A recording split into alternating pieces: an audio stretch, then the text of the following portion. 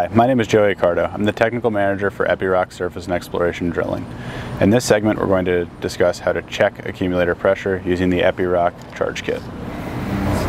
The first step is to make sure we have all of our PPE. After that, we're going to remove the cap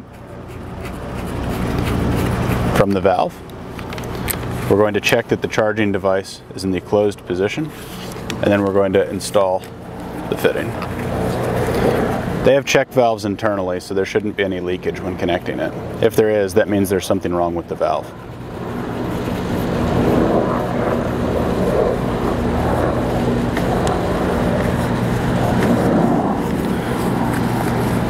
Hand tightened is fine. We don't need any tools for this. Once the valve is attached, we're going to move to the case and check a few things. We're going to make sure that the accumulator bleed valve is fully closed so that we don't leak all of the charge out while we're checking. We're going to make sure that the gauge is powered on and reading 0.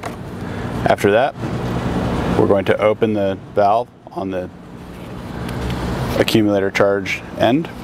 We can then read the gauge. At this point, if we're satisfied with the reading that we have, we can simply close the valve and remove. Proper accumulator charge specification is important. We want to make sure that it's charged to the correct values, not too high and not too low. If you have any questions about this, feel free to contact your local Epiroc service center or distributor partner.